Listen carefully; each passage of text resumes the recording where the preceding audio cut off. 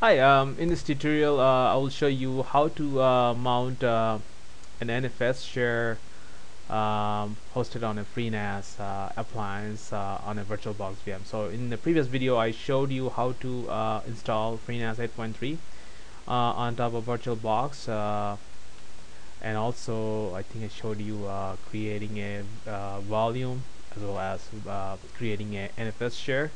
Now when I showed you the NFS share, it doesn't allow you to mount as a read write. So I'm just gonna go quickly and show you how to make it as a read write quickly. There are different ways to do that. You could add a user into the FreeNAS and then mount that user to a group, as well as you know give that user ownership to the NFS volume. The quickest way to do that is basically go to sharing and Unix NFS share and view Unix share. So I have this share here and I have edit. So you make that as a map all as root. It's not very secure if you're in a production environment. You probably wanna have a special user for this NFS share purpose, and then make that the user owner of this directory if you want read write access. Then that way you don't give out the root access, but this is for just quick test. And you should also make it quiet, which I didn't mention on the previous video. And by doing that, it basically doesn't fill up your disk with a lot of syslog warning. So that's also a good option to add.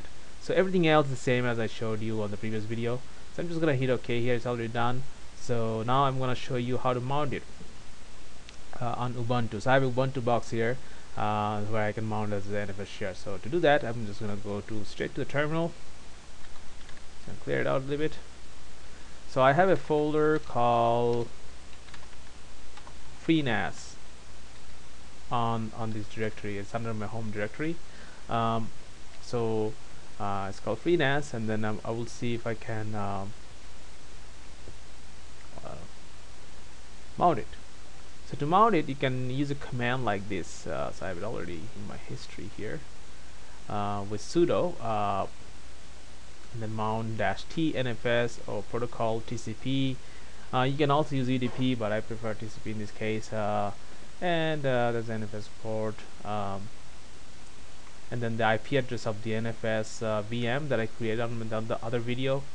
So it's still the same IP address, and the path where is mount is exported, and the path where the mount will be, the mount point will be. So this is the command that you can run.